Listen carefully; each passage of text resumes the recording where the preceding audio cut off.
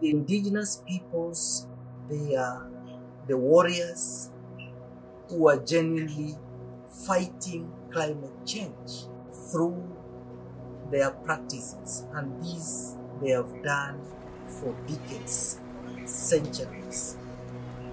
They need to be supported to fight dispossession of their land. They need to be supported to continue protecting forests. They need to be supported to continue protecting wetlands. They need to be supported to continue protecting our marine environment. Over 2 million of my fellow Kenyans are facing climate-related starvation. Our animals and people are dying.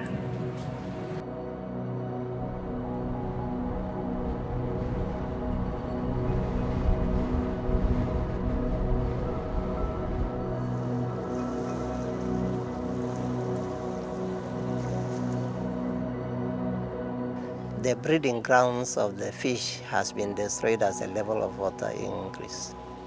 One village has become an island. They don't have now clean drinking water.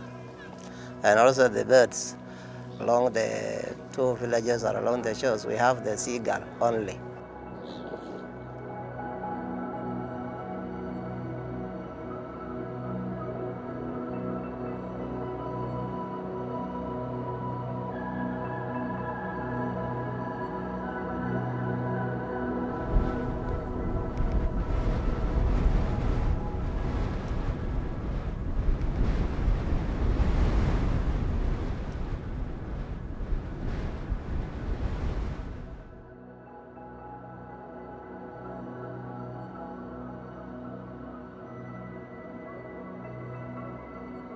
Subject: petition for registration of El-Molo community land.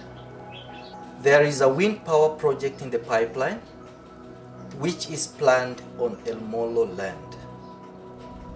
Wind speed testing masts were erected more than 4 years ago, a process that barely involved the El-Molo community and shrouded with secrecy and lack of transparency. The El-Molo people are worried that the proposed project proponents will eventually have full property rights and entitlement to this land.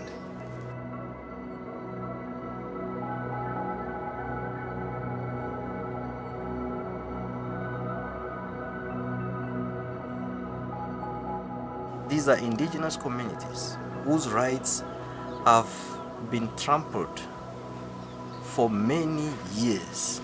The donor community need to come on the ground and speak to the people affected. Without that, they will only be contributing to the suffering of the indigenous people. And that is my submission to the donor community.